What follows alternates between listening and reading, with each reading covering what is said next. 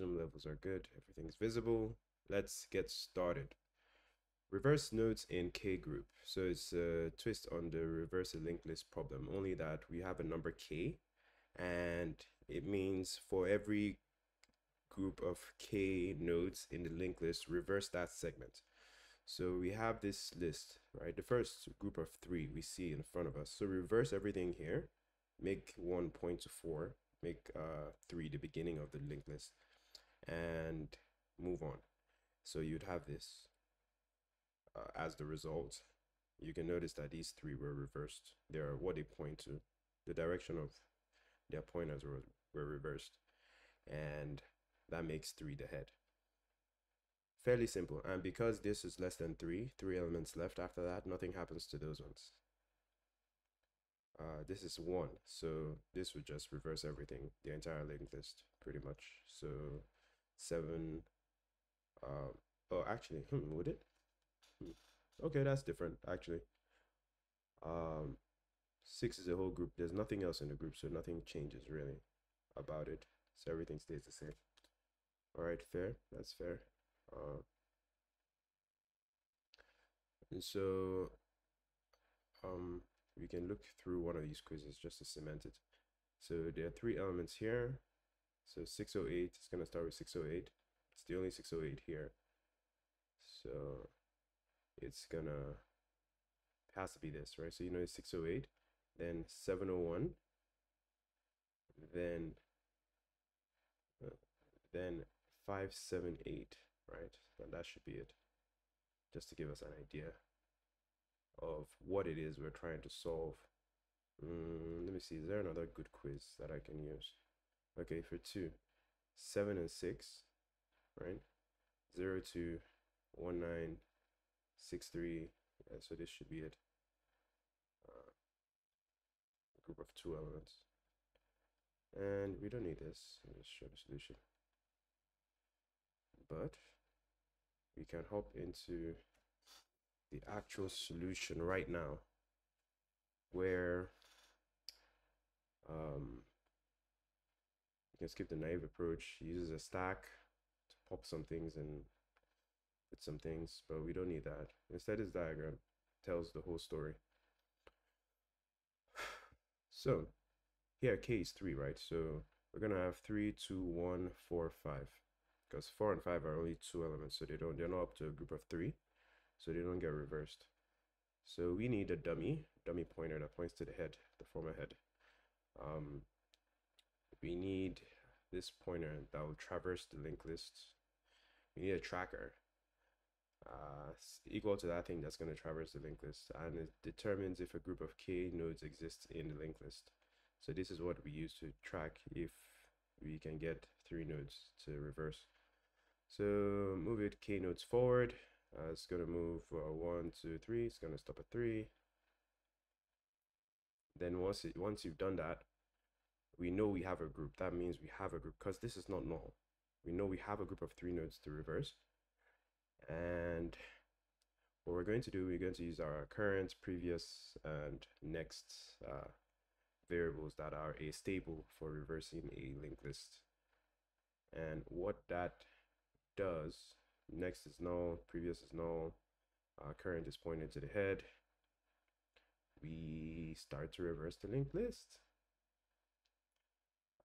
which is a standard process. You point next to the next value of the current thing, and you point the current thing to the previous thing, to what previous is pointing to. Then you set previous to current, to what's current, and then you move current over to what was next. That's basic standard procedure of reversing the linked list. I think the previous video covers that and shows the code very simply. It's also in the utils file in the GitHub repo, the GitHub repo for this pattern, this reverse linked list pattern. If you've been following along, we're dealing with patterns of these technical interview questions. And so it's fairly powerful, the course, reversing a linked list. You can skip all that till we're done reversing that set list. All right, fantastic. So now we've reversed this list successfully. Previous points at 3, Current is, you notice that they're now disjointed. And so we need to reattach it. So we've reversed the segment. Now we need to reattach it. So we use this variable to point to the head.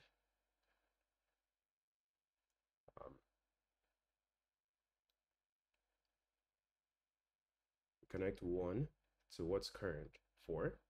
Right, so we've now noticed we've attached that already. And then this pointer, we move to previous. And you will see why. Actually, yeah, what was there, we point to previous. While we move the pointer to the end here, so that we can have it mark where we stopped, pretty much.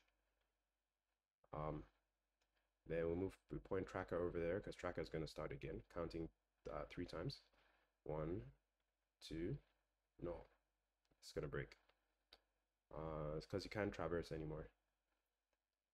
We've reached the end of the list, and that's it. We return the node, that dummy node that we had in the beginning that was pointing to the head. It's because you need the head of a linked list to return the value anyway. And so we did some magic here. Yes, exactly. So we moved this dummy at some point to point to what was previous, that the former head. We detached it from here and attached it to previous, because pointer was still there anyway. So yeah, that's all there is to it. We can look at the code for it. Something to note, we have this reverse linked list function that reverses an entire linked list. But in this case, we have one that reverses just k nodes. So we pass in a variable k, not just the head.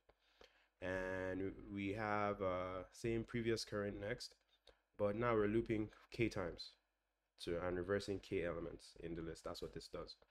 And we return the previous and the current, again, because they get disconnected, like in this diagram. So when did they, yeah, like once they were done, they were disconnected.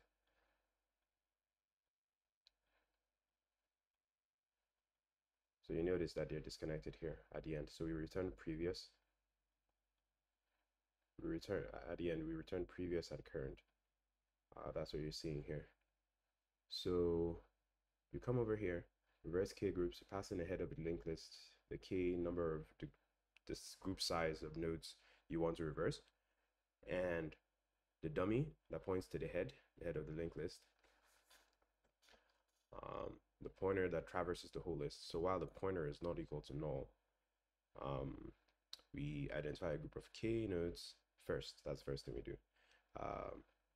There's a tracker. You can ignore this. Traverse k nodes to check if there are enough nodes to traverse. If the tracker ever becomes null, just break out of it. Otherwise, go next. This is the thing that moves the tracker at the beginning. Right, this tracker thing that moves it at the beginning all the way here.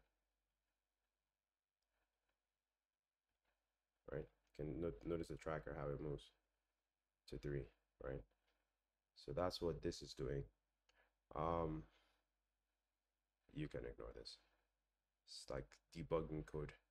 Then if there are not enough nodes to traverse, break out of this loop, right? Break out of this while loop over here. Otherwise, get the updated nodes, the previous and the next over here, and use this to pointer.next. That whole thing we spoke about before.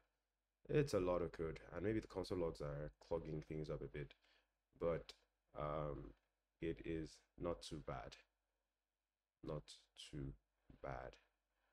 Move pointer to previous.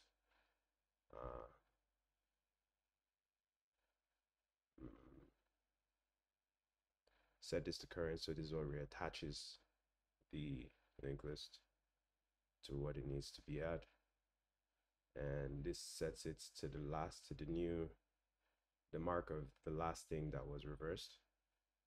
And then once you're done with the loop, once pointer is no longer anything, right, pointer becomes null, we're at the end of the list. Just return that dummy that it points at the head of the list, dummy.next, that points at the head of the linked list. So I hope that's clear. No, hopefully not clear as mud. But that's all there is to it, really. That's all there is to it. Thank you for watching. Let's cover the time complexity of the whole thing is O(n), because there are n nodes in the list, and the space complexity is 1 because you need a constant number of additional variables, no matter the size of nodes, to get this done. And that's all. You might need to come again. I know I for one definitely need to come again and review some of the stuff here, but I think it kind of makes sense. It kind of makes sense. You step through the whole thing, and yeah, it does make sense.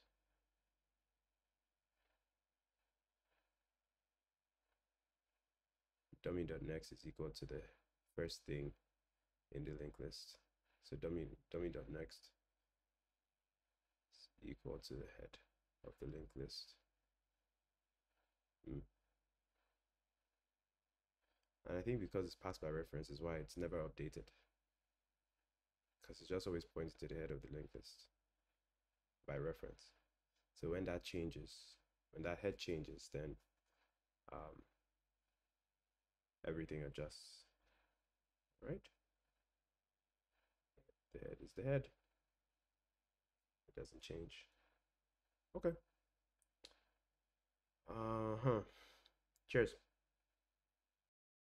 Okay, because pointer is equal to dummy here, and it's passed by reference. When we set pointer.next to this new previous, like a post reversal, dummy.next is also updated to that. So this dummy.next, when pointer.next is pointed to previous, you can see it's not the beginning of the linked list. Dummy.next, I think gets updated. It could be wrong though. I think it's updated.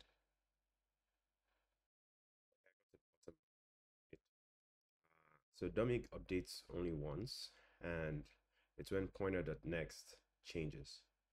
But because pointer is reassigned here, the link between it and dummy breaks. So that's how dummy.next always ends up pointing at, in this example, for instance, 3 when 3 is reversed instead of getting updated to 6 or something when pointer.next is updated. All right. Thank you for watching. Bye-bye.